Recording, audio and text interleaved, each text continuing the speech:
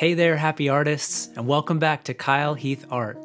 I'm so excited about this video because this is going to be the first video in a series that I'm calling How to Get Better at Art. We all want to improve in our artwork, but sometimes where we fall apart is in the specifics. So I'm going to tackle a few specific, targeted things you can do to get better at art over time. And this first video is called Setting Art Goals. And we can give this a subtitle too, Setting Art Goals that Empower You Without Freaking You Out. In this video, I'm going to tell you about my art goals, and then I'm going to tell you how you can make art goals in a way that won't leave you discouraged, but will leave you directed and inspired. And real quick, before I dive too deep into this, if you like my teaching and you want way more of it, you've got to check out my Patreon subscription. There's a link for it in the description, and in each video I talk all about this kind of stuff. So let's talk about setting art goals. Some of you are already anxious and freaking out just from the word goals, and I totally respect and understand that. I thought it would be a good idea to start off with my personal relationship with plans. I hate them. If we have a dinner date on our calendar 2 nights in 1 week, I feel totally claustrophobic. If my workday is chopped up with an errand in the middle of the day, I feel irrationally cranky and anxious all day. And on the contrary, my idea of absolute heaven is a completely open day for me to do all the work that I want to, totally uninterrupted. So that's just so you know where I'm coming from. I am not some plans junkie. I'm the exact opposite.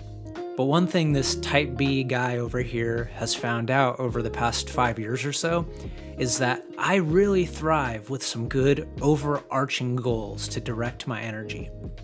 So I'm going to tell you about my goals, and then I'll show you how to set your own. So first off, I consider my goals to be targets that are pointing me towards a specific vision I have for my life. And I'm not going to spend too much time in the clouds here. I'll get into the nitty-gritty soon.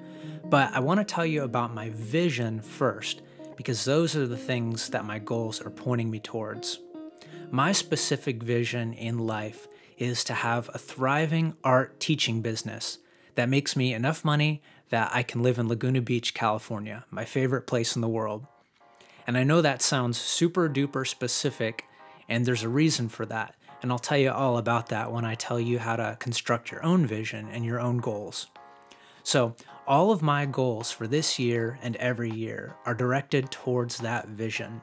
And you'll notice that my 2 goals for this year are focused on the more technical aspects of artwork. So my first goal of the year, casual sketching in the evening while my wife and I watch TV. My wife and I cool off in the evening by chilling in the living room. The TV's on, and usually we're playing on our phones. I can literally open and reopen the exact same apps for 3 hours. And I'm not a smartphone hater, I love technology, but I do want to spend my time better. I also love sketching, I just don't do it too much. Sketching is my true first love. It's what got me into art. It relaxes me, and Lord knows I could use way more relaxation in my life. So my goal is whenever the TV is on, I break out the sketchbook, I break out my mechanical pencil, I crack open Pinterest, and I just start sketching whatever looks interesting to me. The main point of all this is I just want more pure, unhindered artwork in my life. I do so much painting now that it can be a big to-do whenever I sit down and create artwork. And that means that I'm progressing a little more slowly because I'm not finishing as much art as I used to. So, sketching to the rescue. Now I can make all kinds of different sketches finished every single day, and I'm just cranking out more artwork and getting better a little more quickly. And one other really important thing for me with this goal is that this is all from me. My intention is that nobody ever sees this artwork unless I give them permission to. And so that means that I'm removing as many hindrances from my art making as possible. If I make some gorgeous drawing, for example, in the top right corner, I feel totally okay making a butt ugly drawing right next to it. Because the goal is just making art. It's all for me.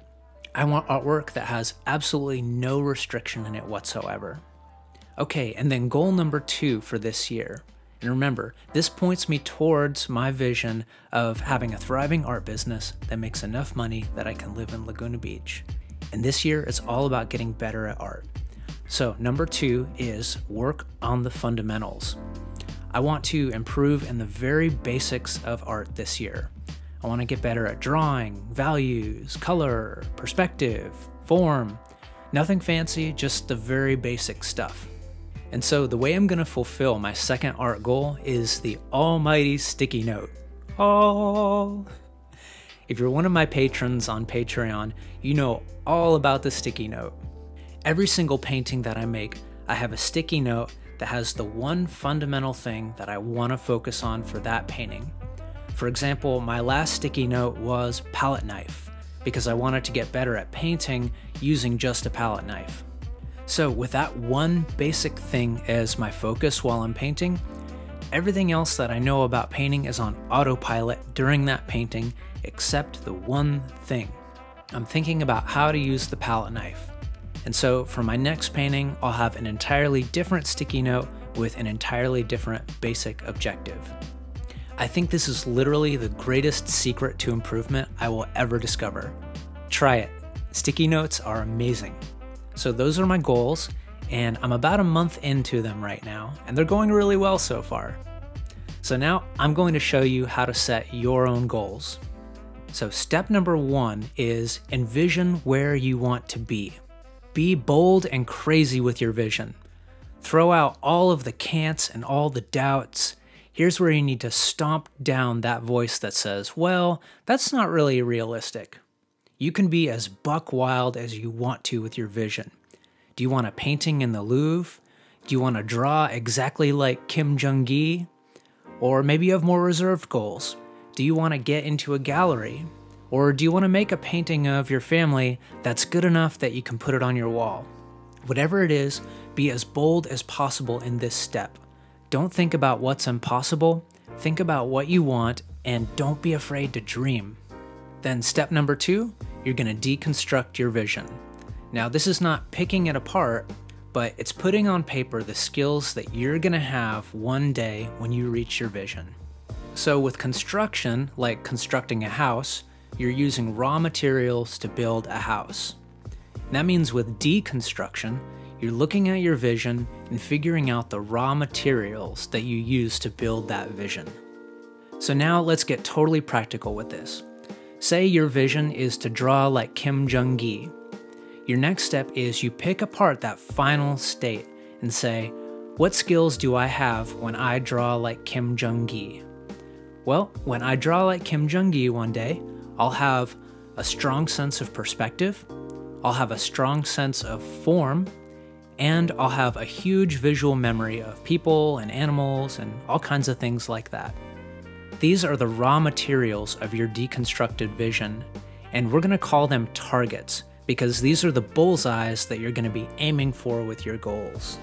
And I know I'm kind of mixing metaphors here, so I apologize for that, but considering these as targets I think helps you with the sense of moving towards them. So let's look at another example of deconstructing a vision. Let's look at one with kind of a more situational vision. Say you want to be represented by a gallery. Deconstructing that might look like, well, when I'm represented by a gallery one day, my work will be as good as other people that are in local galleries, and I'll have connections in my local art scene. Those are the specific targets that you'll set up that you'll aim for when you set your goals.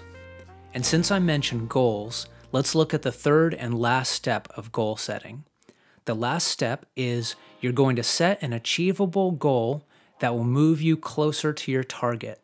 This step is a little bit harder, but you do get better at goal setting the more and more you do it. Let's look at our imaginary dream of being able to draw like Kim Jong-gi. Our targets were that we had a great sense of perspective, a great sense of form, and a great sense of visual memory. So an achievable goal for this year that moves you towards those targets would be, every day this year, I'll do one mannequin drawing. This goal is doable, and it gets you closer to 2 of your 3 targets, form and perspective. An example of a bad goal would be do 100 drawings a day and make them perfectly detailed. You can't rely on today's enthusiasm for next month's effort. You need to think of what you can do consistently, because the goal of this is finding something that's small enough that it becomes a new habit. Your goals are meant to set habits, and your habits are what's going to get you to your vision one day. And believe me, a small thing that's done every day is going to produce very big results. And of course, you can always tweak your goals down the road too. You can make them easier, or if they're just too easy for you, you can make them more ambitious. But your goal is movement. And hey, you should feel absolutely great if you're taking steps toward your dream. How many people are actually doing that? Your vision may seem insurmountably far away, but habit is what got every great artist where they are. And these goals create habits that point you in the right direction. So give it a shot. Step 1, envision where you want to be. Step 2, deconstruct your vision. And step 3, use the targets to set achievable goals. And please share in the comments what your goals are. I would love to hear them. Thanks so much for watching, you guys. Again, if you like this kind of stuff, join my Patreon. I talk about goals and how to improve in every one of my Patreon videos, and I'd love to have you there. Thanks for watching, everyone, and happy art making. So, what's your name? Jojoba. Jojo. Jojoba. Jojoba.